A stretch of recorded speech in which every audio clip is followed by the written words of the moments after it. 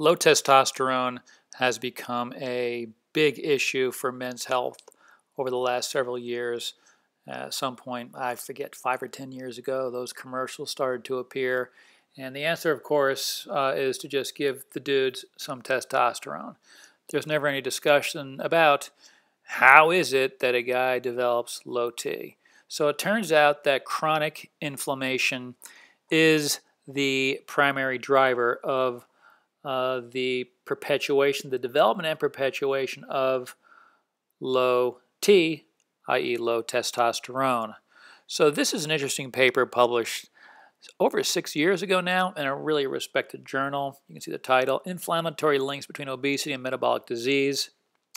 And what they show us here on the top left is the anti-inflammatory state that is normal.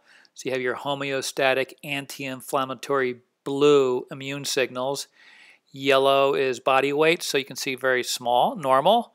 Red is pro-inflammatory signaling, pro-inflammatory chemistry. So when one is normal weight, they have a normal body weight, they have low pro-inflammatory signaling, and they have homeostatic or anti-inflammatory immune signaling.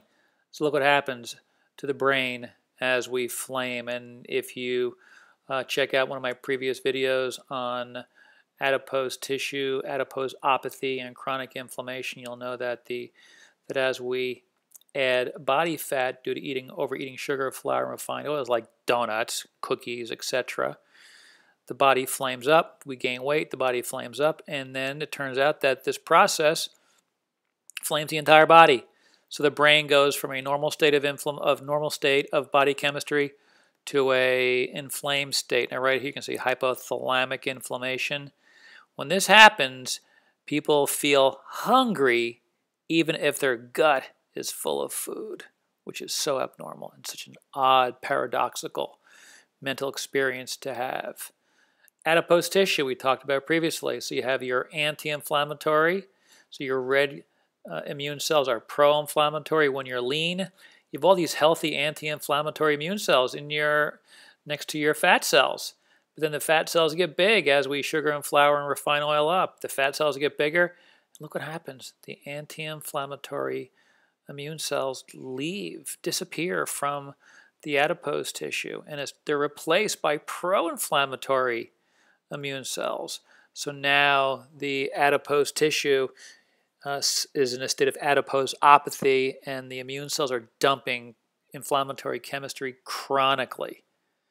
This happens in the liver.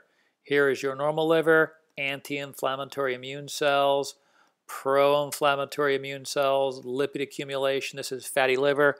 1 out of 4 adults in America have steatosis, which means fat accumulation in the liver, and NAFLD stands for non-alcoholic fatty liver disease, caused by what? Insulin resistance. Look at normal skeletal muscle.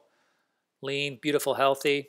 As we flame up and the body fat accumulates and the adipose tissue changes and everything else changes, we have immune cell infiltration of skeletal muscle along with fat accumulation. Look at our nice anti-inflammatory blood cells or blood vessels.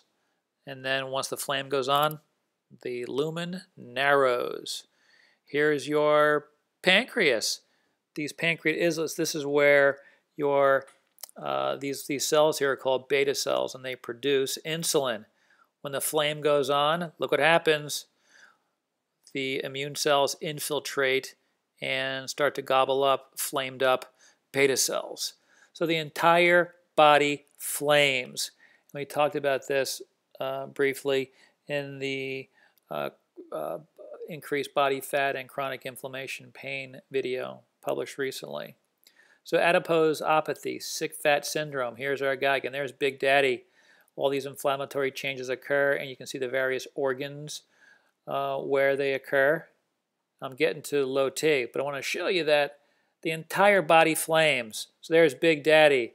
So here he is, this big lump in the middle. When someone has this, they are much more likely to have low testosterone. They don't feel like men anymore. It's a terrible state if you speak to some of these guys. They just feel feminized. The proper term would be metabolically feminized. So it turns out the topic in the DeFlame diet book, the topic of most of my videos is about how endotoxin from gram-negative bacteria cause the flame and sugar and flour cause the flame. So look at the top of this paper, gut endotoxin. So endotoxin from gut bacteria lead to what? A decline in gonadal function. So endotoxin, driver of low T. Look at this paper, low testosterone. This is from back in 2011. Low testosterone, metabolic syndrome. So how does this work? Here are your cells right here. These are called Leydig cells. Leydig cells are the cells in the men that produce testosterone. So look what happens. Adipose tissue mass accumulates. The adipose tissue mass, pro-inflammatory white cells dump pro-inflammatory chemistry into circulation. The pro-inflammatory chemistry turns off Leydig cells. What is the outcome? Low T. What is the answer, or part of the answer? Gotta get deflamed. I could have put low testosterone here. I could have put male feminization down here as part of the big flame. So what the guys need to do, gentlemen, if you have this problem or are moving in that direction, you got to get rid of flamey foods. Wipe them out of your diet. Replace them with vegetation. Read the DeFlame diet.